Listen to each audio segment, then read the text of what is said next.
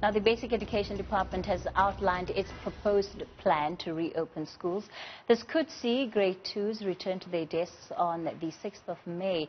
The Federation of Governing Bodies of South African Schools says parents need to be reassured that it will be safe for their children to go back. Let's talk to Fedsas CEO Paul Colditz. Paul, of course, officials are mainly looking at the grade 7 and grade 12 learners and, you know, the kind of systematic effect that would have if they weren't able to get through this year. But when you look at that plan, is it watertight? Good evening, Kathy. No, indeed, it's not watertight. It may be a plan at this stage, but it's not the plan. The suggestion that grades 12 and grade 7 will return to schools on the 6th of May has been raised, but it has not been confirmed, nor has it been officially announced by the minister. And we believe that it would be impossible for learners to return to schools next week because we're not quite sure that the provinces are ready. The sanitation equipment has not been delivered to schools. There's been no planning at grassroots level because the schools have not been in a position to plan. There's also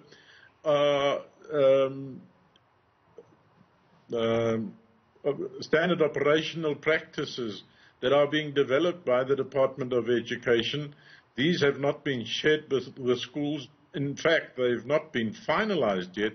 So before these standard operating procedures are not provided to all schools and all role players at the schools will know exactly what is required of them, schools won't be able to reopen.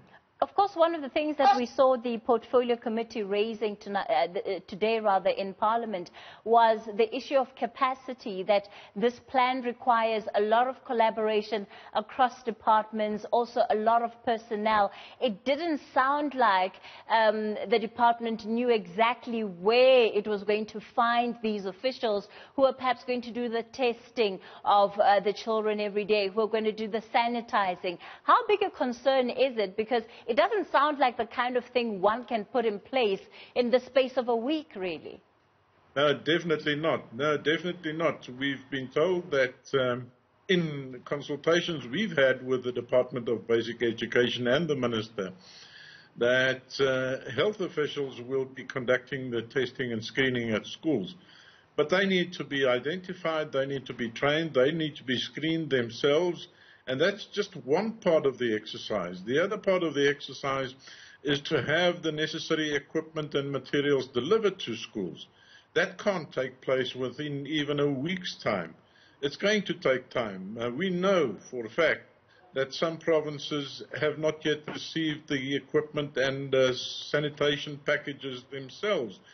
One province told us they're only expecting it on the 12th of May. So there's no way that schools will be able to reopen on the 6th of May, and we cannot afford to send our children back to schools and the teachers and other staff into schools if we cannot guarantee parents and the teachers that everything humanly possible has been done to ensure their well-being and safety.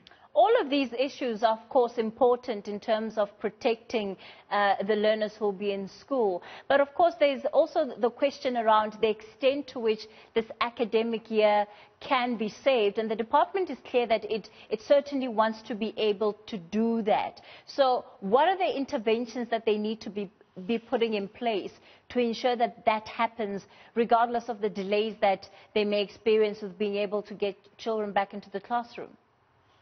Well, the first important statement we must make, Kathy, is that we're not slaves of a curriculum. The curriculum serves a particular purpose, yes.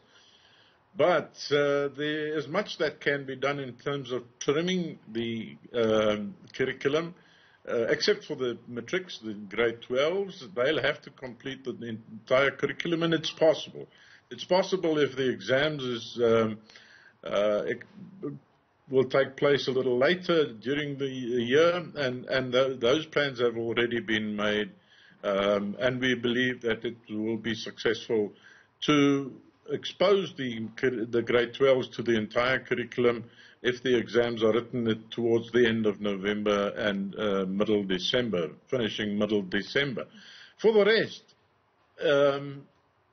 the curriculum can be trimmed without removing the essential building blocks for the next year's curriculum. And what we've said to the Minister is trust your professionals, trust the teachers, that they will do what is in the best interest of children. They will do the best they can to make sure that the children are prepared and ready to face a new curriculum in the next year. All right, Paul, let's leave it there for tonight. Paul Colditz of the Federation of Governing Bodies of South African Schools.